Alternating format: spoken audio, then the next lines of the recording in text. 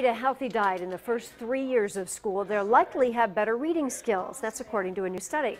Our chief health editor, Dr. Parther Nandy, is here with us now. Good to see you.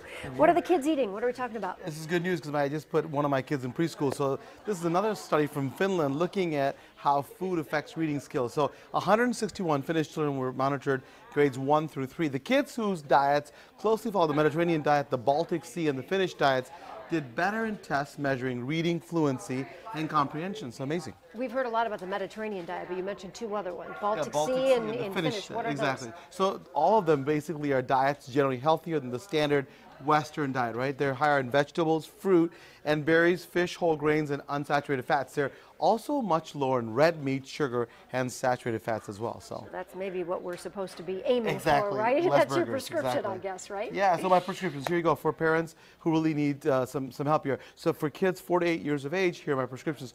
Kids eat 1.5 cups of vegetables every single day. They can be raw, cooked, fresh, frozen, canned, dried, dehydrated, just get it in them. Next, kids need 1.5 cups of fruit every day. Serve them fresh, canned, frozen, or dry. It doesn't really matter if they're whole, cut up, or pureed. Also, for grains, kids need 2.5 ounce equivalents. That's any food made from wheat, rice, oat, cornmeal, or barley. An ounce is generally 1 slice of bread or a half cup of cooked rice or pasta.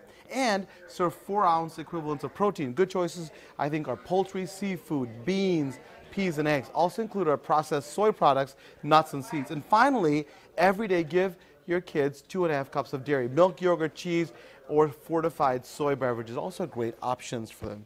You know, we talk about vegetables, and a lot of kids don't love their vegetables. I mean, my kids like to dip their vegetables in ranch, but what else? What else can we do to get our kids to like them? I think that, have your kids pick out their vegetables in the supermarket. Gives them a sense of empowerment and pride to help out. Also, include them in the prep and work and make fun shapes and sizes to help them get excited about trying new veggies and help them cook with you because they love that stuff they cook. It's the best thing they've ever had. Of course, yeah, right. I like that. And it helps us in the process. Exactly. So good idea. Dr. Nandy, thank you so much. You're welcome. Stephen. Hey, you can get a new deal on a new